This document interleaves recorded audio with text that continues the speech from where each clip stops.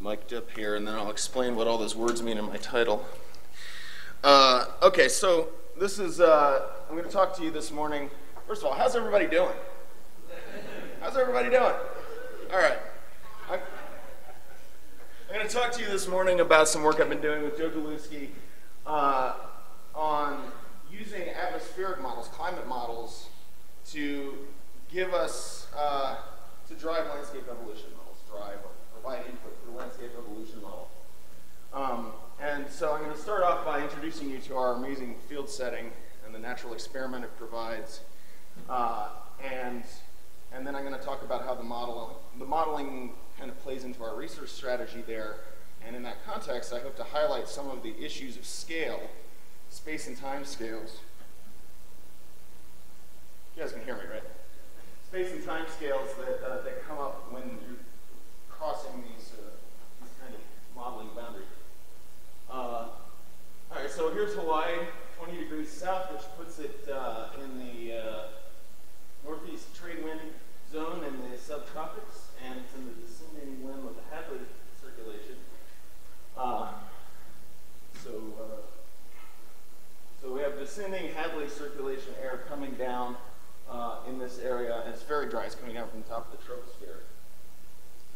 And so you can see this low cloud deck as I'm flying into Hawaii. This is the big island underneath me. There's Maui out there in the distance. You can see it poking up above this cloud deck, which is constrained in height by a temperature inversion that forms as a result of the interaction of this descending Hadley air, which is getting warmer adiabatically as it comes down.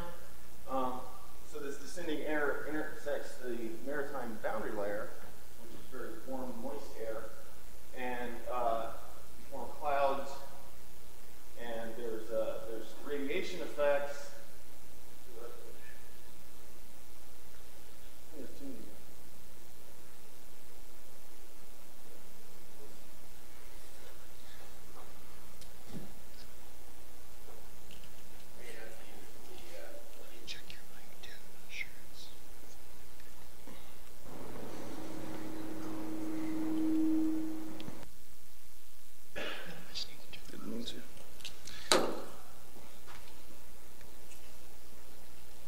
Get my slides back here.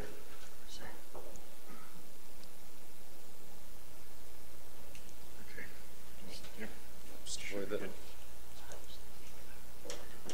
Thanks. I'm not usually this technically challenged. Oh, now it sounds like I'm one. Okay. So anyway, you form these clouds and you end up with long-wave radiation from the tops of the clouds, short-wave absorption. There's turbulent entrainment at this interface of dry air that's descending into the marine boundary layer, and then there's evaporative cooling associated with that. The net effect of all of this is to create a temperature inversion that caps the cloud layer and appears something like 85% of days. It's very consistent. It appears across the subtropics because of these effects. This is a radiosonde profile. There's a balloon goes up from Hilo twice a day. This is from the day that this picture was taken. I just dug into the archive and found the right afternoon. And so height versus temperature, and you can see a strong temperature inversion right here. 6 or 7 degrees C at about 1,500 meters. As I said, this occurs across the subtropics as you move from the subtropical high over towards the intertropical convergence zone near the equator. The inversion goes from very strong to much weaker, and you start to get in it. It rises in elevation. As you do that, it's influenced by sea surface temperature, as you might expect, and it's also the height of that is also influenced by the strength of the trade winds. But the statistics of the inversion height are fairly well characterized. Just a paper from Chow and others. So at Hilo, 17% of the time, there's not an inversion, but the inversion is there the rest of the time. And so from these radiosonde data sets, you can pull out the statistics of this. You can see there's some seasonal variation. The frequency of inversion goes down in the midsummer when temperatures are a little bit warmer in the boundary layer. And the height of the inversion goes up there, which is consistent with that height increasing towards the equator. So this is, these statistics can provide constraint on climate models that manifest the inversion in the modern setting. At the last glacial maximum, sea surface temperatures are probably different, wind speeds and patterns were probably different. And so these statistics might have shifted, but it's not really well explored how in a particular setting such as Hawaii. There's also topographic interactions. So here's what it looks, how the inversion manifests itself on the island. Here's Hilo, Mauna Kea, where the observatories are, and Mauna Loa, where the other observatories are. And you can see this very sharp dividing line between vegetated and not vegetated. And that's because that's about the average elevation of the inversion, where the inversion layer caps those clouds. And so you have steady drizzle all the time below that when these clouds form, and basically desert conditions above, which is why it's good for the observatories. So here's the tropical rainfall measurement mission data averaged from 1998 to 2008, or it's the probably the monthly average. So you can see the scale bar here. That's not a typo. There's not a period missing there. It's 2.7 meters of rain per year that TRMM is picking up, and that's probably an underestimate. Gauges in here show at least isolated places where it's more like 4 meters of rain a year. You know, a couple tens of millimeters a year up in this upper elevation, mostly delivered by frontal storms that pass through. This is the average inversion height from that histogram, and you can see that it draws a beautiful bullseye around these areas of very low precipitation. And the river networks, as you might expect, are responding to this. This is the mapped hydrology, just the USGS mapped hydrology. And this blank patch in here is mostly because it's very young lava flows on Mauna Loa. But you have high drainage densities. I'll just zoom in a little bit here. You can see as you come down from the top of the mountain, there's a very few well-developed channels that are mapped by the USGS.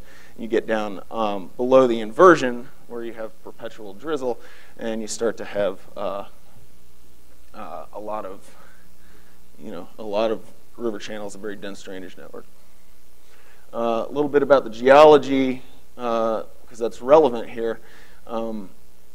The lava flows on Mauna Kea that we're interested in are in the tens to hundreds of thousands of years old. So these, the landscape here has evolved over at least one and maybe a couple of glacial-interglacial cycles. So it's important to understand how the properties of the inversion and the rainfall distribution have changed in those two different kinds of climate extremes.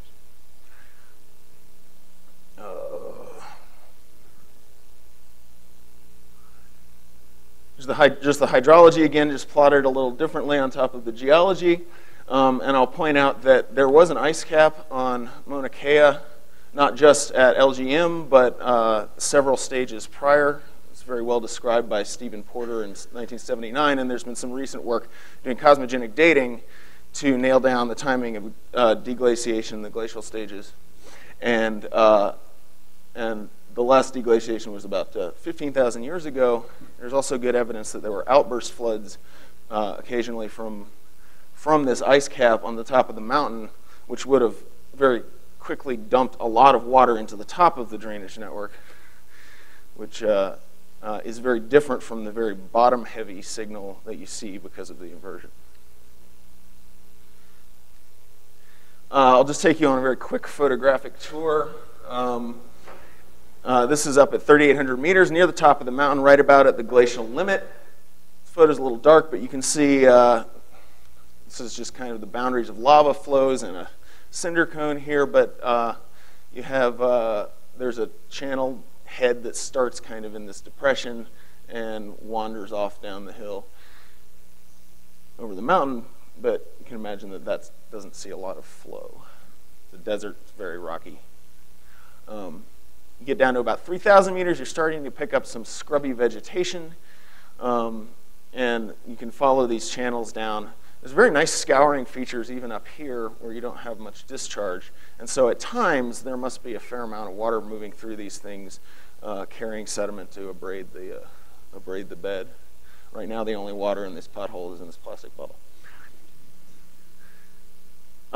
Moving down to about 2,000 meters, a little bit more continuous vegetation cover. You're kind of in the grazing zone. There's been a fair amount of ranching that's gone on, so that's impacting it. The channels look vaguely the same. You see the same kind of scouring, potholes and things. Still no perennial flow, very ephemeral.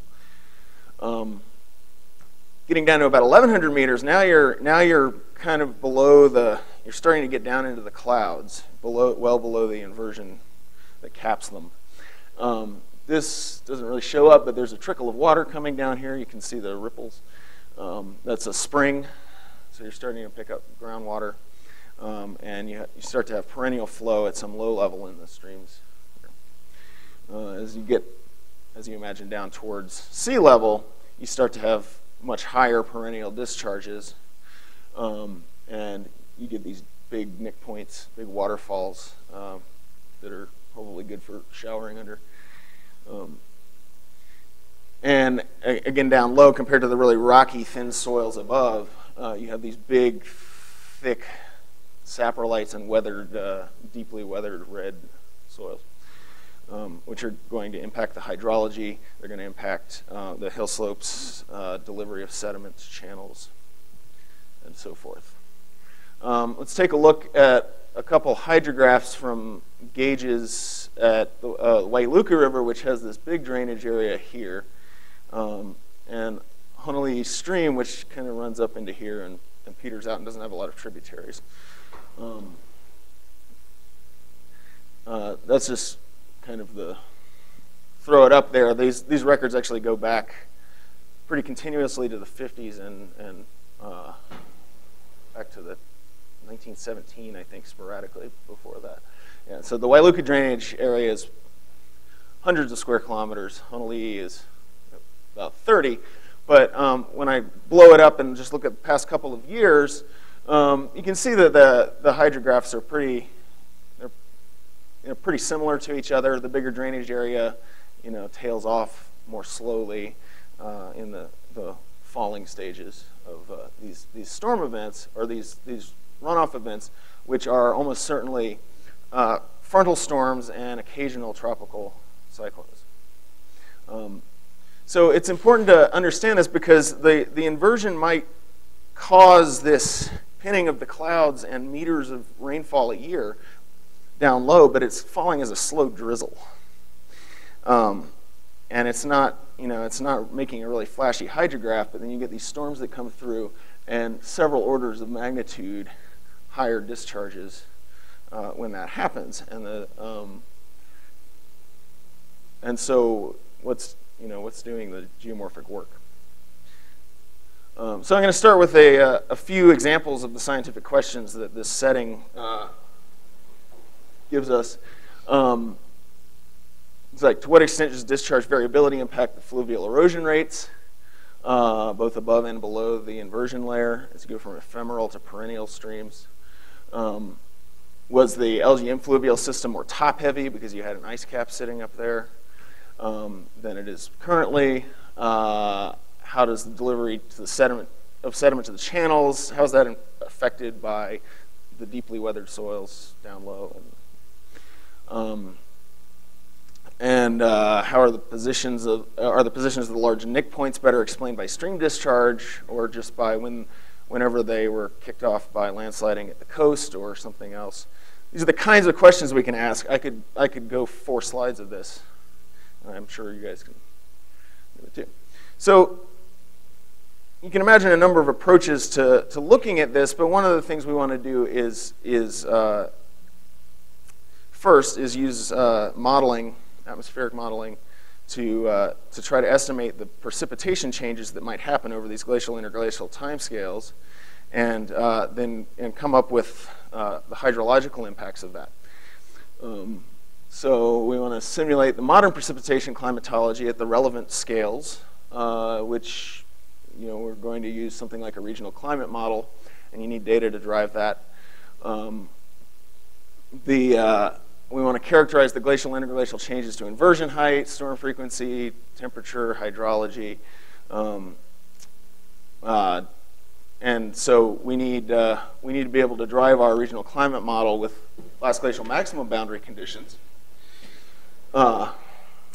which you might get from a GCM run that was set up for the last glacial maximum.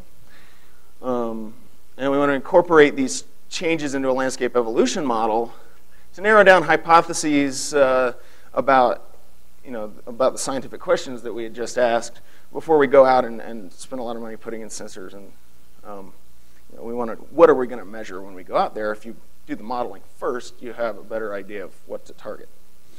And so we need a hydrologic simulation that captures the daily to seasonal hydrograph, the glacial-interglacial precipitation changes, and then critically responds to channel network evolution over longer time scales, like you might get from a landscape evolution model.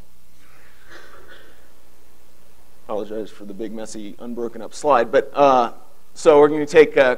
So what we're going to do is we're going to take global scale climate model output at something like 1 degree resolution, and we're going to use it to drive a regional scale climate model at kilometer kind of scale resolution,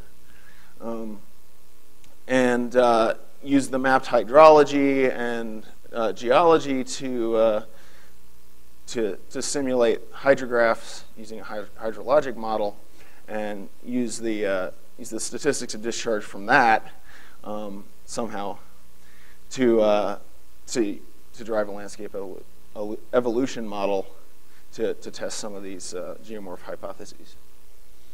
All right, so about the scales of these models. Global climate models, here's spatial resolution up here, and time step. So minimum resolution, minimum time resolution. GCMs tend to sit up here, tens to hundreds of kilometers. A degree is a common size. But time steps of a second to a minute or so, depending on the physics you're using. Regional climate models, you come down to the 100-meter scale. But again, you're integrating on very short time steps.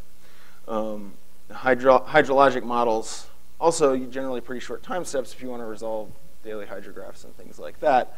And you might do that at tens to 100-meter resolution for a particular watershed. Big hole in the time scale here.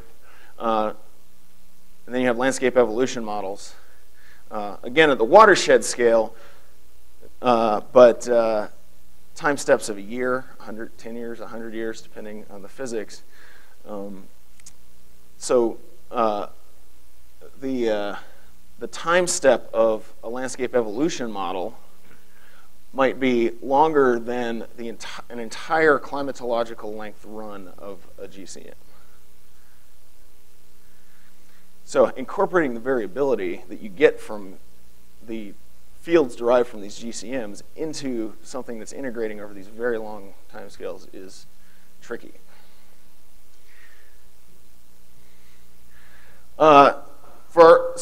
So what we're going to do, we're going to take output from global climate model simulations. These have been run by people who do that. I'm not one of them. We're going to use those output fields as boundary conditions for our regional climate model. So we're doing dynamical downscaling here. And so that will allow us to get some, we'll have storms moving through, we'll have the inversion moving up and down with different conditions, we'll have some of this variability that's important. And then we can take those precipitation fields and put them over TopoFlow or integrate them with ParFlow or, put them into a hydrologic model. That can be done, that's been done.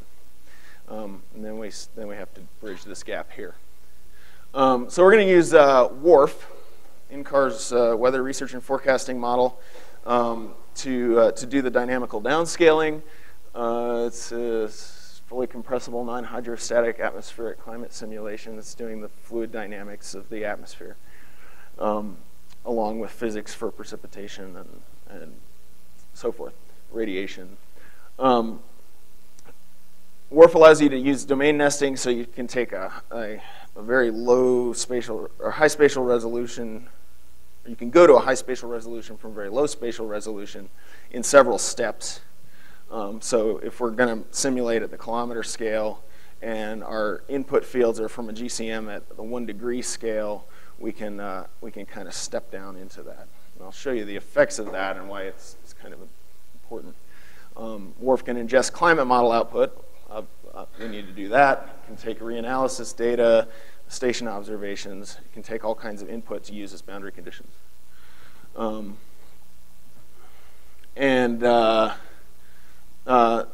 CCSM folks have recently rerun some of their parts of their 20th century and LGM runs with 6 hourly output, which is what you need for WRF to do a good job.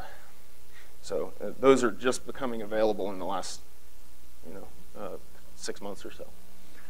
All right, so here's what we're working with. This would be like, so the 1 degree box is the size of the island. That's your input field from a global climate model. And just as an example with the topography, here's the topography of Hawaii with at 48 kilometer resolution. This would be like an outer nest in WRF. And you can see it doesn't do a particularly good job of representing the island. In fact, the island doesn't even poke up above the inversion in this at this resolution. So you got to go a little farther in. We're still missing one of the mountains here, basically. You're doing a little better on the overall elevation at 16 kilometers. But to really resolve the terrain interactions with the inversion, we're going to need to do something in the five-ish kilometer range. And you can go extreme with that, but at 7. But you're getting pretty close. At 5 kilometers, you're getting pretty close to the right elevations and things like that. So this is downscaled CCSM output at 48 kilometers. I'm not going to make much of it. This is from a test run that I did just to make things work, and it's not quite right for interpreting. But this is the cloud-water mixing ratio. And you can see it's making clouds on the right side of the island at this resolution, so it is feeling the topography to some extent, but you don't get much out of that if you need the spatial variability that we have. As you come down to 16 kilometers, you start to do a little better. You're resolving the gap between the two mountains. And again, 5 kilometers, you start to resolve these things. Just as a sort of aside, but a very relevant one, we're not the only ones with scale issues. Climate models in general, not just WRF or CCSM, but in general, have this kind of disparity of scales where, at the small spatial resolution, the dynamics are fully resolved. You're resolving the turbulent structures in the atmosphere explicitly from the Navier-Stokes equations, and so the physics work based on that.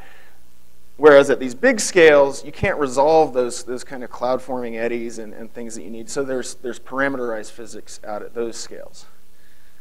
Those have been pretty well tested and calibrated based on modern observations. So both of these work pretty well, but this area in the middle, which is importantly the kind of resolution that we want for putting into landscape models, you're starting to resolve some of those eddies, but you're not fully resolving them. So you have this weird mix of parameterized physics and resolved physics, and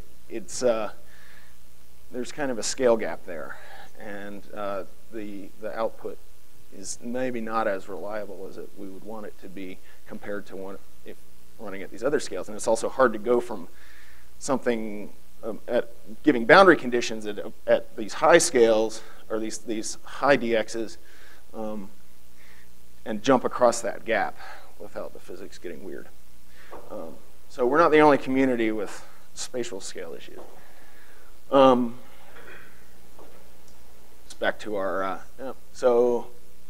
but these guys are all, this modeling chain has been done, it can be done. And so I'm gonna talk very briefly as I finish up about this hydrologic gap, which I don't really know how we're going to go from there to there. There's a number of strategies out there. I'll talk just briefly about that. First, the big ugly slide of bullet points. The statistics of flow are important because the big events do the most work. I showed you the hydrographs. Landscape evolution models tend to have basic hydrology in them, but it's not it's not fully resolved with groundwater and things like that. And all the water tends to run off instantly because you're running on a time step of a year, which is longer than it takes for the water to run off. You can use hydrologic models to do the hydrographs pretty well, but they run at too small a time step to reasonably do a long landscape run, including that. But you do have to have feedbacks between the channel network as it evolves and the hydrology, and so you can't just take a static discharge map and run it forward in an LEM. And so, as Mike Perch pointed out the other day, statistics know nothing about time. And so I think the answer to this, at least for the moment, is to take a statistical kind of approach. I couldn't find the original figure for some reason, but so landscape evolution models tend to can include something like a stochastic rainfall approach, where you put water on the landscape in precipitation events that have a distribution of intensities and durations, and then time between these storm events. Child works this way, and so forth. But it's not clear that in all settings the kind of artificial hydrographs that this approach generates they may or may not be realistic for a given setting, especially when the spatial variability is important. That's an area, but they might. That's an active area of work that needs to be done. We can take our real hydrographs. We can take or synthetic hydrographs that are tuned to these real ones from a hydrologic model and collect statistics. This guy looks sort of log normal. Collect statistics of discharge, and so we want some way to map those into a landscape evolution model. But you're not mapping it into just here's water on a landscape and it's going through your LEM. You're mapping it into the drainage network of the LEM as it evolves, which is tricky. It's going to require some cleverness. I don't know the answer to this problem. This is a gauntlet I'm throwing to the community here. Or maybe some of you have solved this. I don't know. Come talk to me if you have. But you could do something like you could build a probability distribution of discharge and then parameterize that distribution just simply maybe like a mean and a standard deviation, which and you could plot up how each of those parameters in the distribution should scale with nominal drainage area in your LEM or nominal discharge with a basic with a basic hydrology, and then incorporate that so you can cleverly map these discharge statistics into the channel network based on the properties of the channel network that the LEM is calculating, and or make use of newer transport and erosion laws that have been developed in the last few years that explicitly incorporate discharge statistics and some of the parameterized distributions of discharge. That's the kind of approach that I'm aiming for to bridge this hydrologic scale gap. But this is a very important aspect of this kind of work. And if we want to keep doing this, using these climate models to run LEMs, we're going to have to come up with ways to do this. All right, so I'm done. If I can get a bullet point. There we go. So, in summary, new CCSM output for LGM in 20th century allows us to do dynamical downscaling for LGM. We can look at LGM climate in the appropriate spatial resolution. But important scale gaps still exist between these different kinds of models, and until we each have a petaflop iPhone in our pocket and we can integrate million-year landscape runs at climate model time steps, we're going to need to take some kind of statistical approach to crossing that scale gap. And before I take questions, I'm going to take 30 seconds to pimp my AGU session here. We have some exciting invited speakers. Nicole Gasparini is one. Colin Stark, Ben Crosby, and Joel Pedersen. And a lot of non-invited talks that are going to be very exciting. And so I invite you to check that out if you're going to be at AGU. Thank you.